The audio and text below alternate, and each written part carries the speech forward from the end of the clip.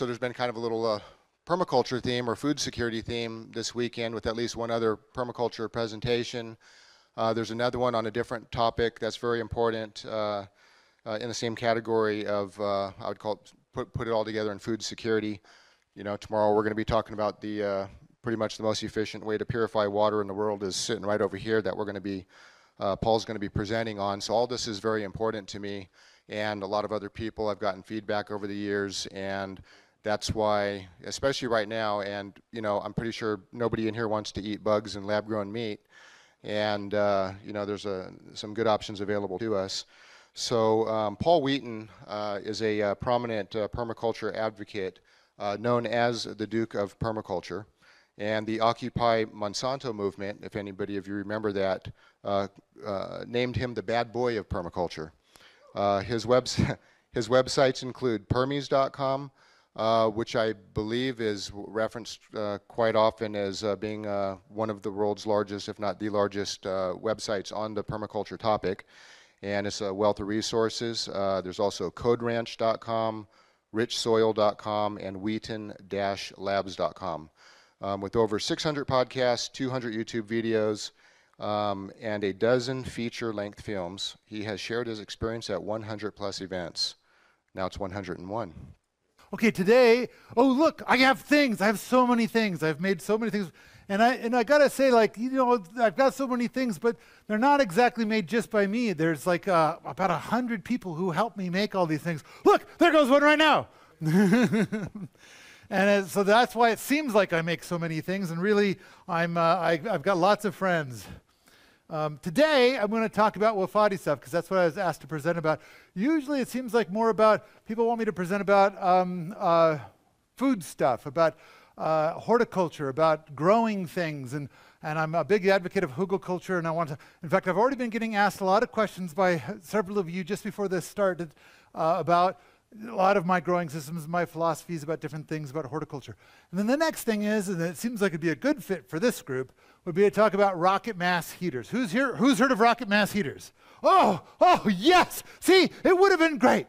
But today, we're going to probably focus, in fact, I asked Aaron, I said, I heard you want me to focus on the timber framing joinery, the roundwood timber, and he's like, and the look on his face said, oh, wait, oh, there, I got to signal it. Yes, yes, oh, I love it when people want to. And I kind of, by the look on Aaron's face, it was like, no. It was like, no. Annualized thermal inertia. That's what everybody wants to talk about. That's what they want to hear about. Here's the annualized thermal inertia, which I'm going to attempt to present on tonight. But I also want to talk about Freaky Cheap. Mike Ayler, that's how you spell his name. And I don't think it'd be wise to build this anywhere but on a woodland.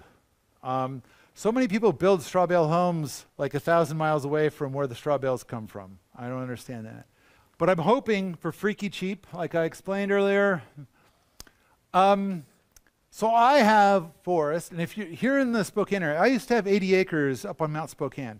But we needed to thin our forest. If we didn't, we were subjected to wildfires. And so it was pretty important to get in there and thin it. Now, I've got some powerful theories about forest land and how to manage forest land versus how to manage woodland. And the difference primarily is that with forest land, you got like one person every 20,000 acres, and that person's getting paid to go out and spray weeds or determine when it's time to go cut down trees or things of that nature. But with a woodland, it's going to be more like one person for 40 acres, and that person lives there. We also have done a lot of buildings without any concrete or cement.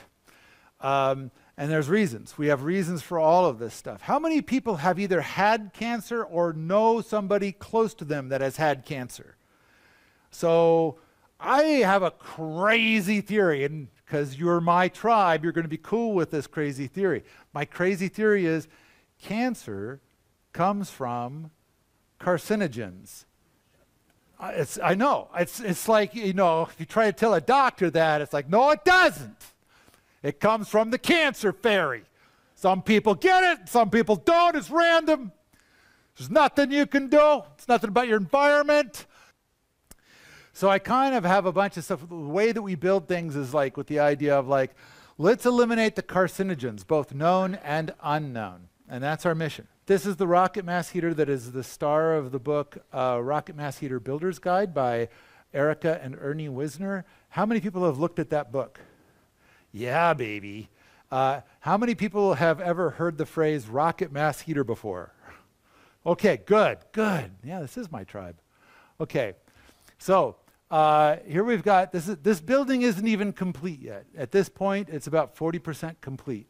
But there have been a lot of people living in it because of the rocket mass heater. We have a rocket mass heater in there because the building's not done yet. Even though it has some of the attributes of the annualized thermal inertia, but later it'll have far, far more, and then people just won't use the rocket mass heater unless somebody in the house is sick and they want to take the temperature up really, really hot or something like that.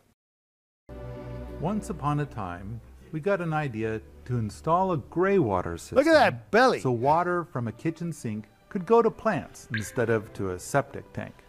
Except those plants will be dormant in winter, so any funky sink stuff would just build up and be gross. How about if we made a small greenhouse? Greenhouses are famous for needing more heat than homes. All that glass is a very poor insulator. Plus, they can get too hot on a sunny day and kill everything in the greenhouse. We have a lot of projects here doing amazing things to solve heating problems. So can we invent a greenhouse that never gets too cold or too hot? So here we are building that little greenhouse. We did all the experiments. We did all those things. I'm going to show it all to you being built as we go on here. And we did it mostly with logs and mud found on the property. So, and we'll show you, we'll see it as we go through the build. Let's see. And on top of that, while I still think I have a lot of ideas, if we were to do this again, how to do it much faster, much easier, even better, etc. But for now, let's just look at what we did do. Doop, doop, doop, doop. Now, here you can see one of the little charts. This is from a tracking thermometer that was down inside one of those thermal wells. And so you can kind of see every time the sun comes out, it peaks up a little bit, and then at night it drops down a bit. But cumulatively, it's getting warmer. And it's that upward trend that is what we need to warm the ground 28, 31 feet underground.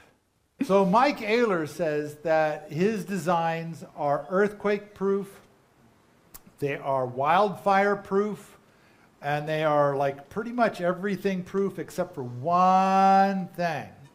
They are not flood-proof. They have to be built on a hillside, so that way you have full control of the water going around it. All right. Okay, thank you very much, Paul. Thank you! Thank you so much. That's awesome.